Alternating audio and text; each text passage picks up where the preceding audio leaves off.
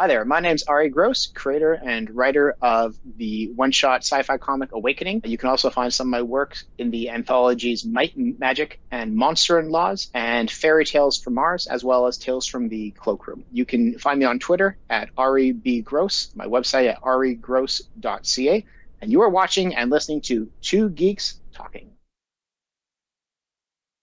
Good morning, afternoon, evening, everyone. Two Geeks Talking is an entertainment industry interview show where we interview the creative people from the comic, film, TV, movie, and video game industries. And of course, I'm your host, Kurt Sasso. We're joined today on another interview on the show with a very talented and creative person. I've seen his work online multiple times. We are joined by the ever-talented Ari Gross, the creator of Awakening. How are you doing today?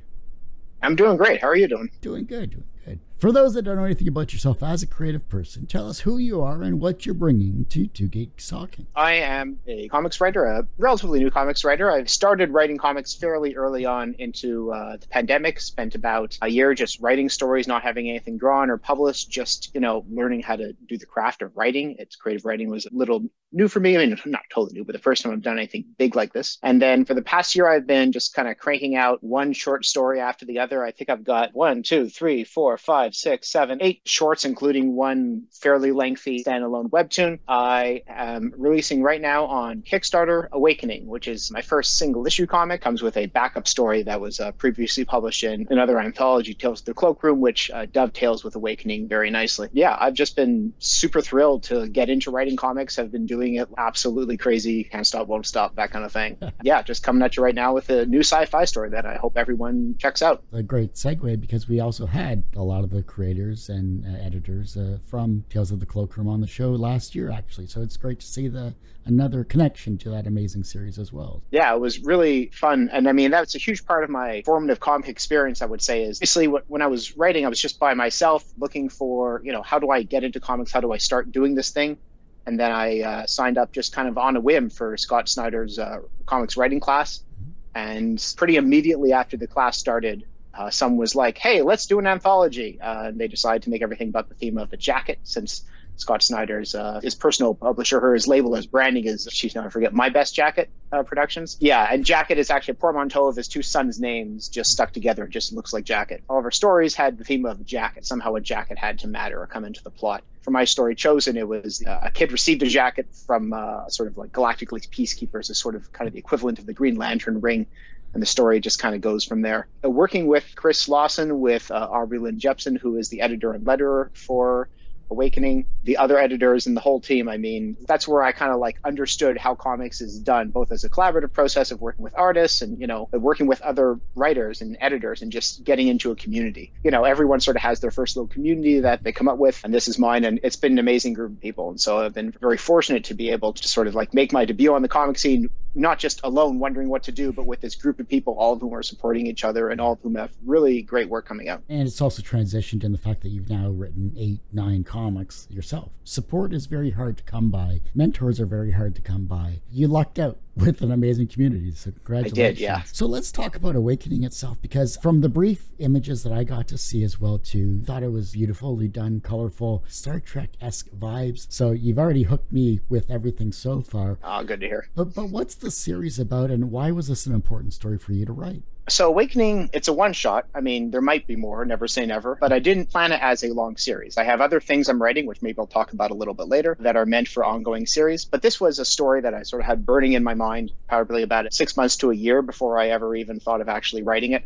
I mean, that's what usually happens with me. I get an idea for a story. It sits in there. It develops into the point that I'm like, either have to, okay, sort of shit or get off the pot. Like, you're going to write this eventually. Maybe we're going to write it later. But what are you going to do now if you're going to write it or not? For the first single issue, I can't remember what made me pick this one of all other ones. Maybe, I guess I just really wanted to do it. I like Star Trek. I'm not the Star Trekiest Star Trek person, in the sense that I haven't seen literally every Star Trek. Like, some people in my family who are like, what, you haven't watched all of like Voyager, like back to back in like 3 months like I just did? I was like, no, I have things I'm trying to do other than that. I really love the idea of a futuristic, scarcity, supportive, yay science, yay culture, like this utopian society that I think you can tell real interesting stories with. I love science fiction. I think science fiction is really one of the best genres, if you can call it that, or settings, because I would say sci-fi usually is a setting for different genres. Let's say you have a horror genre, a horror type story, or a personal family story in sci-fi.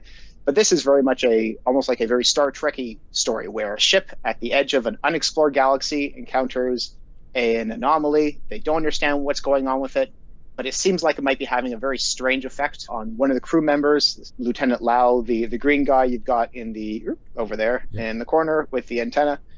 He keeps turning as like comic device to the readers and is seeing something that no one else is seeing, and is having problems communicating this. And it's unclear whether or not this is a real thing, whether this is something that's made up. What's the connection to the anomaly? So the mystery starts and begins there in a very sort of classic Star Trek, like something weird is happening, and then they have to deal with, what is the weird thing. I like the story a lot. I think it's really fun. I think people who are into science fiction that are a little twisty, things that make you think, things that make you laugh a little bit. It's not a humor story, but I did throw a few sort of jokes and stuff in there. I like to write funny if I can. Another piece I did for a fantasy series that was more straight up humor that was called I'm with the Bard. It was for Might, Magic, and Monster-in-Laws, an anthology.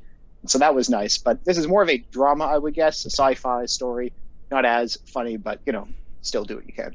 So then what is the most misunderstood aspect of sci-fi that maybe people who don't follow it understand?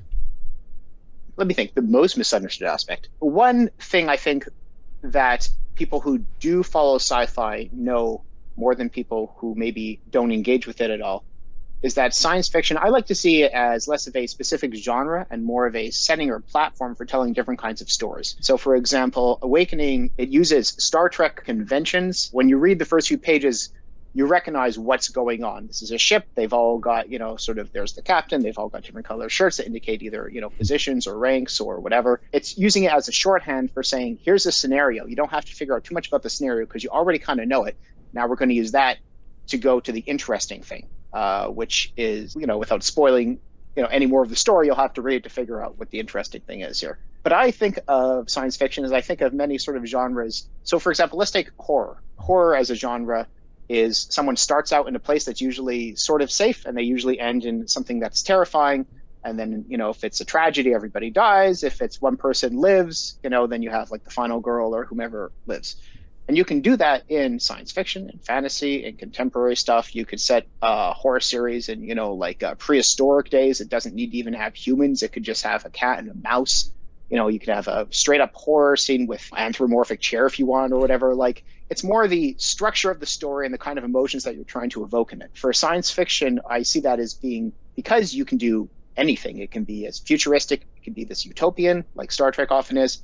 It can be fully dystopian, like much of science fiction is. It can be a society that is similar to society, that some elements are better than others, like The Expanse. I wouldn't say it's utopian or dystopian per se. Things are good for some people, bad for other people. You can do a lot of different stuff and tell a lot of different stories in it. And I think that because it's kind of fantasy, science fiction is just sort of fantasy without the magic in many cases. You replace magic with technology, and all of a sudden you get from, like DC superheroes like Shazam to Iron Man or something. Move from the 30s, 40s to post-Second World War. There's a shift in superheroes from sort of magical based to more science-based. And it's not all, but, maybe it just says a lot about, what Stan Lee was thinking about, circa like 1960. There's a reason why Marvel heroes tend to be a little different than some of the older, like the Spectre or something like that, which is like the judgment of God. So I don't think you need science fiction per se or anything science-y to tell whatever kind of story you're doing, but I do think it lends naturally to some other stories. And I guess that's one reason I like Star Trek so much, is because I originally watched Star Trek The Next Generation growing up in the 90s. That was the most interesting to me because it dealt with moral issues. I mean, other Star Treks all do, but this is the one I saw that dealt with it, I thought, very well. That's what I love about science fiction is, you can construct situations, 50 minutes into the future, into thousands of years into the future, but they still deal with the same moral quandaries and, what do we do? How should we deal with the prime directive in Star Trek is the classic thing, right? You go to a planet, they're not quite as developed enough as to meet your criteria for letting them into Starfleet or, telling them about the Federation or anything like that. So what do you do? Do you help them? Do you not help them? What happens if somebody stumbles on the planet and accidentally makes contact? How do you engage in other societies in a way to, let them naturally develop, but sometimes you might have to step in, or sometimes you feel like you have to step in, but you shouldn't because it's not your place. And those are interesting moral questions to me, and I feel like sci-fi does a very good job of asking them. And Star Trek in particular, for me, that's the heart of it, as opposed to something like The Expanse, which is sort of more like Mass Effect, you know, what is the right thing to do, the good of the many, the good. It does deal with more questions, but I guess it's a different sort of, it feels different. You know what I mean? Yeah. In terms of being a creative person, what is your creative kryptonite? There's two ways to look at that question. One, I think, is the thing that hampers my creativity, and the other is the thing that would hamper my ability to do the actual active creation.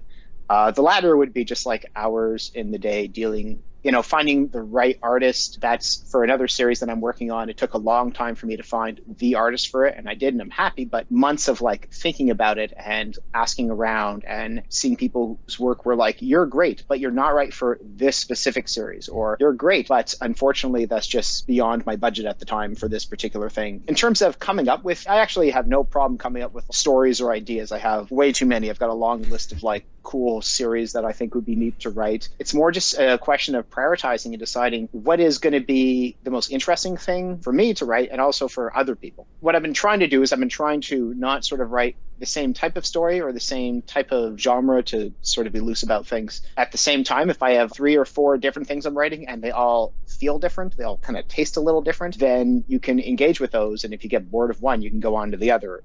I've been keeping myself sane with all this. It's like, you know, if you're just writing one thing, you're just doing that one thing. So you better want to do it all the time, where that's not how humans are. Like, we often want to do a few different things. So having a couple things on the go has been extremely helpful. Does writing energize you, or does it drain you creatively? I say creatively, it does both. I've never heard of a writer who says all they want to do is write and they just uniformly get happiness out of the act of writing. Like, there's the sort of stereotype that writers are all miserable people inside and that they hate writing, but they love having written. It's the same thing like practicing an instrument. You know, you can practice piano. You can be like, okay, I'm going to like work on this particular piece. I'm going to work on this section of it.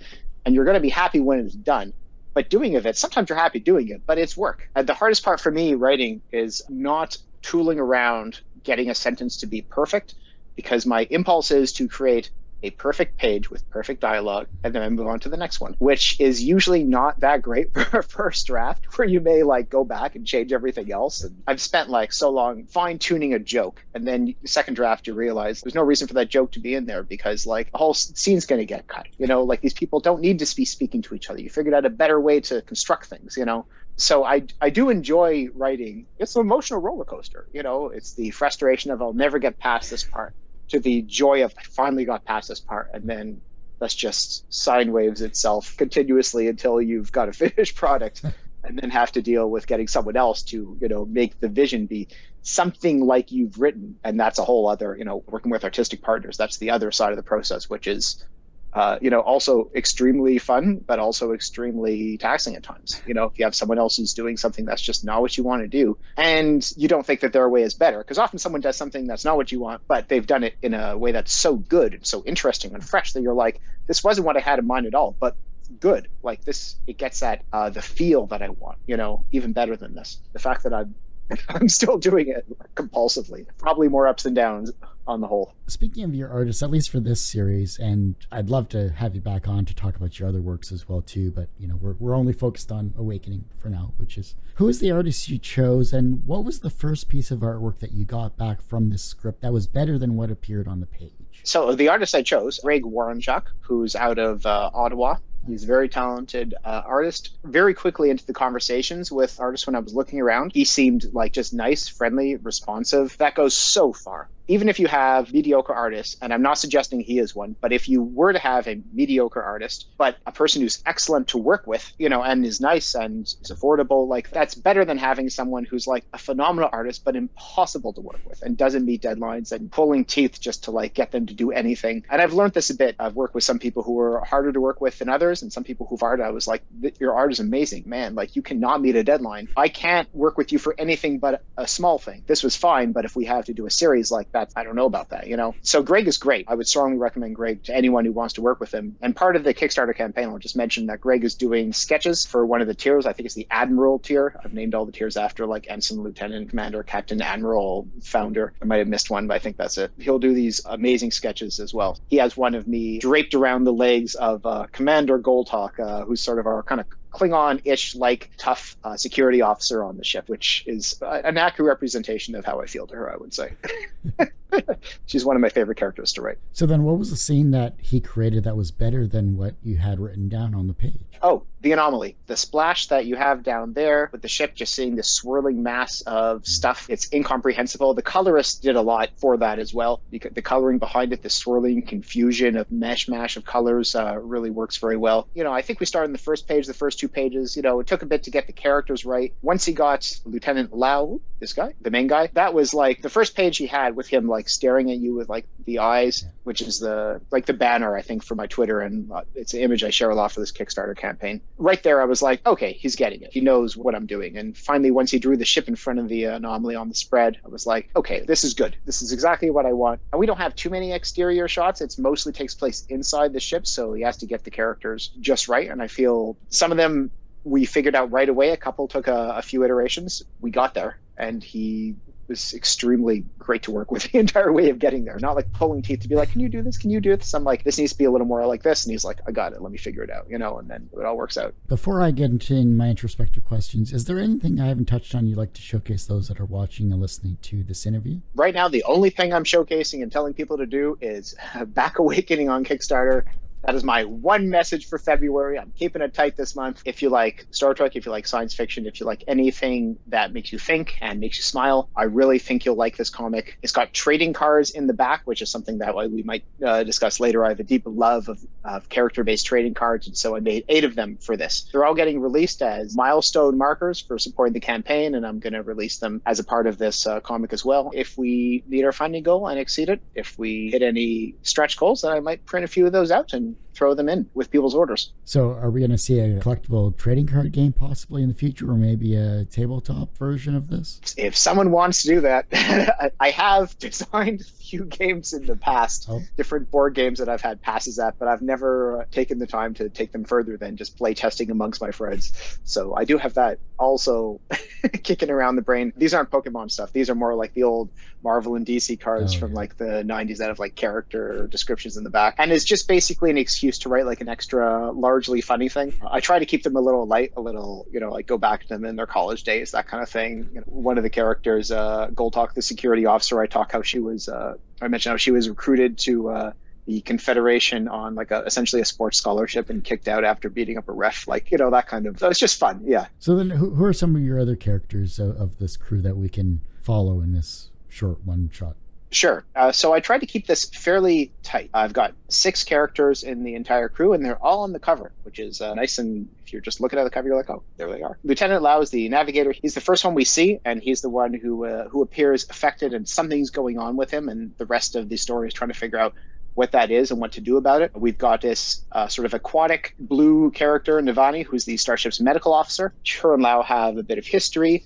And that was nice, being able to have someone who I can have the main character have a relationship with, not necessarily a romantic relationship, but with a personal history relationship with the other characters. And a lot of this is pulling from sort of very, Star Trek-y tropes. We have the brainy science officer. We've got, the tough security officer. The science officer is Vikenda. The security officer is Goltalk. They all look different colors as well, so that's easy for you to track them. We've got the captain, who wears a captain hat, a little sailor hat, and has got a stripe across. The cool thing about the captain, or the not cool thing about captain, depending what you think, is the captain is just called the captain. I never came up with the name for the captain. So part of what I'm doing with the campaign is, at the end of it, anyone who backs it can submit a name for the captain. Put that on the trading card. I'll pick one I like. If there's a few that I like, I'll pick randomly out of like the top ones, because I never got a name for everyone just calls the captain the captain. So I was like, I'll stick with that. My editor was like, are you sure you don't want to name him? And I was like, I do, but I don't know what name I want to name him. Which is funny, because I usually don't have an issue with names. They usually just kind of come to me. But I was like, what, let's make this a fun thing for the campaign. Anyone who backs it will have a chance, give people a chance to be a little interactive. And finally, there's the engineering officer, who we don't know too much about. You'll see. How to leave on a cliffhanger. Love that. What was an early experience where you learned that language had power? It's an interesting question. I think very early on. So I'm from Montreal originally. I'm an English Montreal, or an Anglo. The political context of my upbringing was the Second Quebec referendum, 1995, October 30th, in which basically 50% plus a handful, 50.5 or something like that, people voted to remain inside Canada, where 49 and change voted to have Quebec separate and form an independent country, or as the question was worded, something very vague, maybe it'll be independent, maybe it won't, who knows. I didn't expect to get asked this question, but if I did, I would have the referendum question in front of me. It was one of those things phrased as, do you wish to separate from Canada, but maybe also have a trade negotiation, and we can enter into some kind of discussion about it. But the results, if the referendum had gone yes, everyone, Shane Bouchard wasn't like quite as much on this, but Parizeau was definitely, this is getting deep cut Canadian politics for people who don't know. But the question was kind of wishy-washy, but the sentiment was like, do you want to be a separate country or not? And a lot of the people at the time were voting yes, we're like, yeah, we basically want to have essentially more bargaining rights. It's kind of like strike vote, to have more rights, especially the French, the Quebecois who were voting for it, more like local language rights, more, independence, but not necessarily sovereignty or a separate country. So the language of that was politically crafted to be appealing to people who didn't want to be like, I just want to have a separate country. Despite the fact that like the person who was doing the referendum, at the time the Premier of Quebec, Jacques Parizeau, wanted to have a separate country, was very clear about that. And everything after the fact pointed to, if he got his way, like that is exactly what he would be driving towards, not some sort of, let's just kind of discuss the role of Quebec within Canada, which was more kind of how it was being built. I mean, forget the like whole English-French language power thing in Quebec, which is a whole other, it's obviously related. But the idea that you could phrase things a certain way and then get people to agree with you or not and have huge political ramifications based on the fact that, you're being maybe a little more wishy-washy about it. And that was one of my first, I think, like political eye-openings to being just like, how you phrase things matters a lot. The words that you use, the way that people were compelled to want to vote one way or another. A lot of nationalist rhetoric, Canadian nationalist rhetoric on the no side, sort of Quebec-specific nationalist rhetoric on the yes side. But the actual practical arguments of like, do you think a separate country in the middle of another country is a good idea? None of that was really being debated as much as like, do you want the dream? Or, do you fear the dream? Which was interesting. I like to take a very practical approach to being like, okay, I try to view every question almost as a technical question, like what are the results of saying yes or no to this? What are the results of like looking down these things and explore the options, like very analytical. I'm a trained like philosopher and scientist, so like everything I ask tries to be like very like, okay, so what does this mean and what are the consequences of doing something? But that's not how most people think. Most people, they think with their heart. They vote with their hopes and their fears, rather than dispassionate, rational analysis of like policy. Like no one cares about policy at the end of the day. They care about if the person in power, the person was on their team or the other person's team. And that's something that I picked up pretty quickly on, at least in my particular Montreal English climate. But of course, that is completely true regardless of where you are, seeing how politics has developed since the 90s, especially at least in an American context, which is like more polarized. You really see that isn't about trying to lay a rational argument for something. It's usually about trying to get someone on your side and against the other person's side, whatever your issue is. That's more about me than you probably want to know.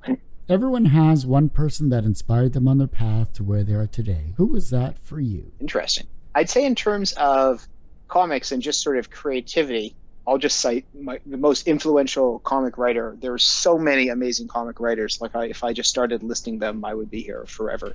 The ones working today that I tend to read the most are Tom King, Tom Taylor, Rick Remender, James Tynion IV, Scott Snyder, whose class I'm in. I feel silly just even trying to name the names, because if I were looking at them, I'd be like, you. Like there's so many good people. Mark Waid. But the one comic writer I think who would be the most influential in my writing in general would probably be Will Eisner. Will Eisner, of course, people know him for The Spirit, for writing A Contract with God, arguably the first graphic novel, certainly the first thing that's popularly described as being a graphic novel, which is like phenomenal. As a person who's just like trying to see how you tell a story visually, A Contract with God is mind-blowingly good. As a person who, I'm Jewish, and as a person who, if you say, give me something that explains Judaism, just one thing, I would recommend them A Contract with God. It is like just the most emotional, in-depth description description of just like what it means to be Jewish, and just like Will Eisner stuff with the spirit, which I've only been discovering the past couple of years or so. He's much older, like from the 40s and stuff. Just so much fun, so much energy. He's almost got that like that kind of Stan Lee feel, high hijinks, jokes and stuff like way before Stan Lee. Of course, everyone's drawing on everybody, so it's not like Stan Lee has a Will Eisner feel. Probably is more the best way to describe it. There's so many amazing people who've done comics. He's just one I would recommend. I mean, Neil Gaiman, of course. I'll stop with that as one introspective person. From a professional standpoint, you've created 8+ comics. You are creating many more that we haven't had a chance to talk on, and I look forward to seeing how your career unfolds in the future from your amazing creativity that you've shown thus far. So professionally, you're successful in that regard. Do you consider yourself personally successful?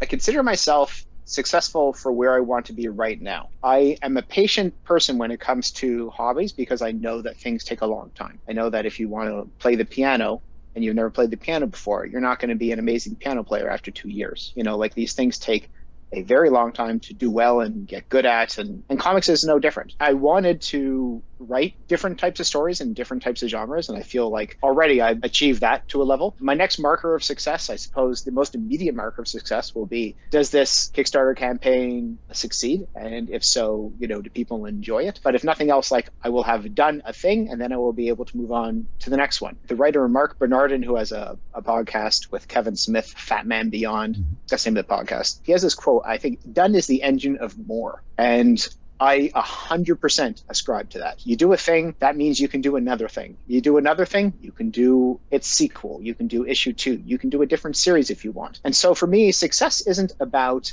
reaching a thing that you want to reach and staying there. It's about understanding where you are in your professional development trajectory and being happy that you're moving in the right direction. The things that you have done so far, even if they weren't as much of a success as you would want them to be, if they're not as popular, let's say, they're creatively a success, that there's something that you feel proud of. Everyone's got regrets for everything you've written, every panel. Maybe you want to be a little different in hindsight, whatever. If you're happy you've done it, you want to do the next thing. That for me is success. It's about the process rather than the end state, because there is no end state. The end state is you just keep writing until you die, or like you just keep making things until you decide that you want to maybe do something else. That's also an option, which I don't think will be for me. I imagine I'm doing comics till I'm in the ground. I've just kind of made that decision a couple of years ago, and the amount of effort I've put into it so far is not, it does not suggest that I'd be stopping anytime soon. So yeah, I call myself successful, but my measure of success is just, are you going the right direction, and are you where you think you can be for whatever stage you're at? The reverse of success is failure. How do you deal with your failures? So fortunately, I haven't had too many abject failures in comics. I think the first thing to do is realize when something is going to be problematic or is going to be a failure, and then deciding very quickly how you want to address that before it becomes a bigger issue. So for example, one of the comics that I did, I won't say which one, I was working with an artist, and after the character designs came in, I was like, maybe. But let me see page 1. After page 1 came in, I was like, I don't know if this is right. The art style is just not what I'm looking for this. The quality for this particular art style is just not there. Then page 2 came in and I was like, I can't, no, I can't do this. And so I, told the artist thanks, but no thanks. I paid him for all the pages and I just moved on to somebody else. So I was like, this is okay to accept that someone is not up to the task. It's not always saying that the person is objectively bad. It's just that what they're trying to do does not go for this particular story. The feel isn't right. And to know that and then just move on quickly and not get stuck in the, what am I going to do? It's like, what you're going to do. You're going to find someone else who's better for the task, and then you're going to use them, and then it's going to be good. Worst case scenario, you might lose a bit of money. Ideally, you think about how to structure your contracts and how to pay people that, you don't pay someone every single thing before you even see some of the finished product. And, we both had a contract before that had we had discussed it with the previous artist, and this is something which I've now put in every contract. Well, I don't know the right term, an escape clause, cancellation of contract clause, and what happens if it gets canceled, and so that, in advance, everybody knows what the deal is if someone says this isn't going to work out.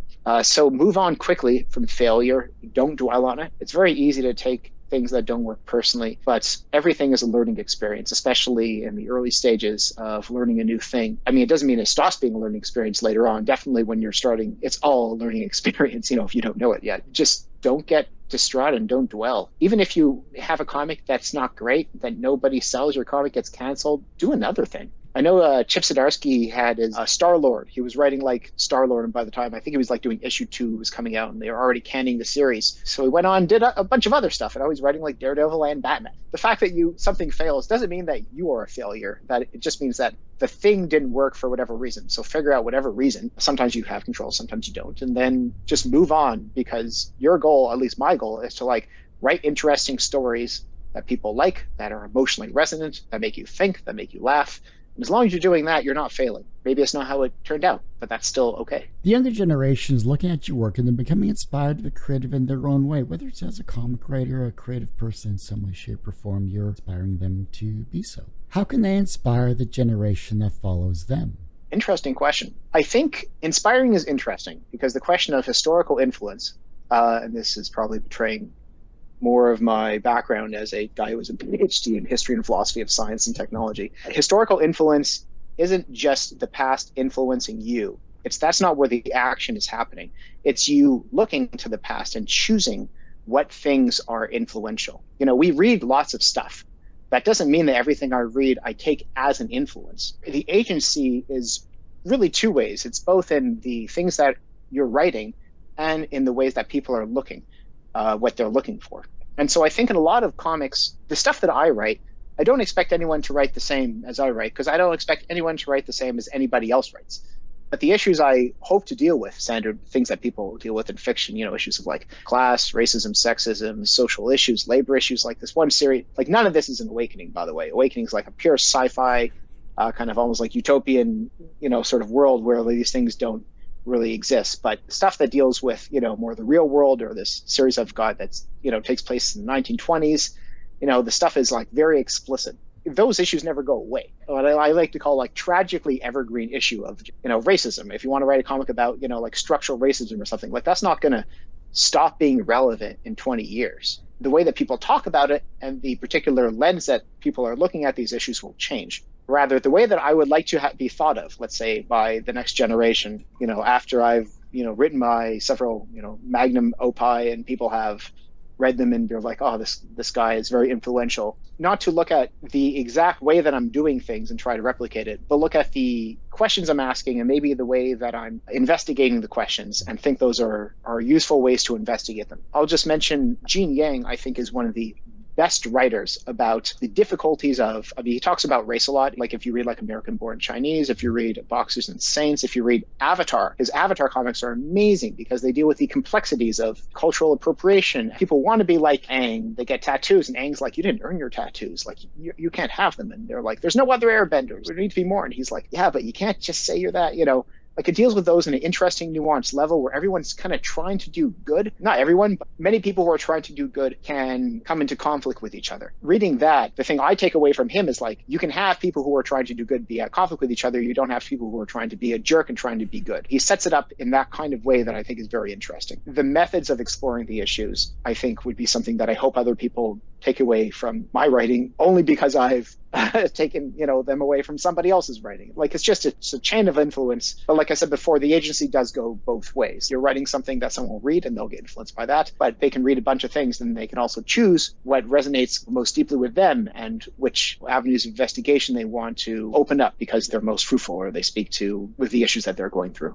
If your life was a comic book or a series, what would its title be and what would its soundtrack be? It's an interesting question. I think for a title, I would go with something, I don't know, maybe simple, like searching. I think a lot of what I've done in my life has been doing things that interest me at the time without much consideration of is it going to be like the best thing for me years later down the road, or like maybe I have an idea that it will be, but I'm less worried about the details just because I have the confidence that it'll all work out, which doesn't always. I mean, I spent a lot of time studying, things that nobody cares about. I have a background, like I said, in history and philosophy of science. I've studied how scientific diagrams enable people to reason about things they can't see or even barely understand. I didn't do that thinking that that's what I want to spend my whole life doing, but I was like, this is an interesting question to study, and I feel like it's good to look at now. I never ended up getting a job in academia for a number of reasons. A lot of them found their reasons, like my wife had a job in Toronto. We have kids here. Well, I wasn't going to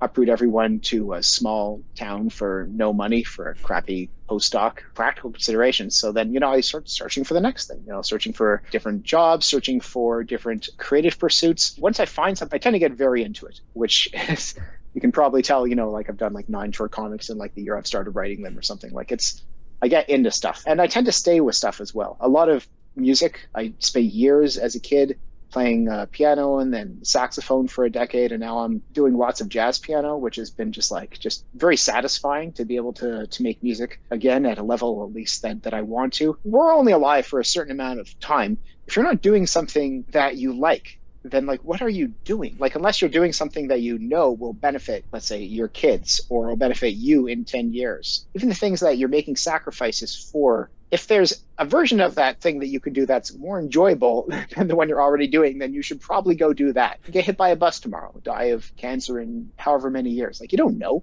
So you might as well just do the things you like and find a way to make whatever weird dreams you have a reality. I mean, my dreams were I just want to write comics because I love comics. As you can tell from, my background here, I love comics. It's my preferred medium of choice. Better than TV or movies. Video games is maybe a close second, but that's a little different because it's an interactive thing rather than a story, just a story. The ones that are the best, of course, the ones that have the best story with the best interaction. Some of the video. There's also the arcadey ones, and Cuphead or something, which story's more the setting. Soundtrack's tough. I listened to a lot of jazz as a kid. I was a nerdy ass Miles Davis, John Coltrane, love and aficionado. That's all I did. Is I remember in the late 90s, downloading individual Miles Davis tracks from Napster, listening to them to make sure that they were good and were the ones they said they were, because that wasn't always the case, combining them into albums and then burning them to CDs so I could listen to them in a CD player somewhere. Just ridiculous amount of effort to when I could have bought a CD, but what's the fun in that?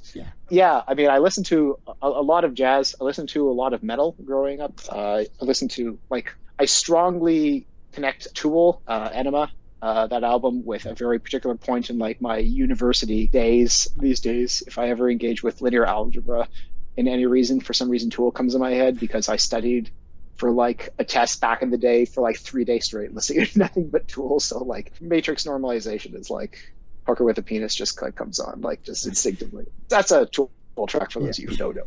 I listen to lots of music though. I mean, I don't tend to stick in one genre because I tend to get into other things. These days I'm playing, and this isn't actually the question of what is a soundtrack for my life. This is more just what I do, but I have a binder of music I play largely on the piano, just sort of jazz style variations of that. And about a third of it is video game music, a third of it is anime or TV or film music, and the other third is your jazz standards or pop songs that you just work out the progression to, and just if you got a progression, you can figure out the melody, then you got the rest of the thing down. My soundtrack, if you were to just pick one track that I would just sort of have on the back of my head at all time, the first theme to Dr. Wily from Mega Man 2 or something, that's just some background video game music. Or maybe the moon theme from DuckTales, from all Nintendo stuff from the 90s. Just the stuff that was in my head growing up that has never left my head and is sort of, is something that gives you a sort of drive and determination and keep moving forward, sort of a banging track to whatever you're doing to keep you moving. Because, I mean, you just got to keep moving. Well, Ari, I do hate to say it, but that ends this particular episode of Two Geeks Talking. I want to thank you so much for coming on the show. Absolutely my pleasure. I had a great time today. Before I let you go, where can we find you? How can we support you? And of course, when is the Kickstarter?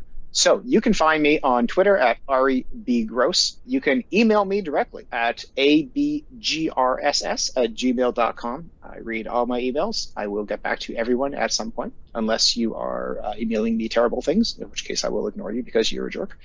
Fortunately, that doesn't happen very often. But go to my website at www.arigross.ca, arigross.ca. I strongly encourage everyone to sign up to my newsletter, which you'll find if you go to the website. I don't tend to spam people because that means I need to write more emails, and I'm lazy. I'll only let you know when something interesting is happening. But that's how I will let everyone know what's going on with me. And the Kickstarter campaign is running from February 1st to February 25th. I'm ending it on the 25th, which is my 40th birthday. My 40th birthday present to myself is not having to deal with Kickstarter after that day, except for fulfilling all the requirements, which is still a lot of work, but that should be fun. You can, of course, find this interview and 1,000 plus others on our website, tgtmedia.com or 2geekstalking.com. That's the word 2, not the number 2. Of course, our YouTube channel, a lot more updated than our website, youtube.com/c/TGT Media. The podcast is back after 15 years, which is 2geekstalking.podbean.com. And as I say every week, everyone has a story to tell. It's up to me to help bring that out. Thanks for listening and watching on 2 Geeks Talking.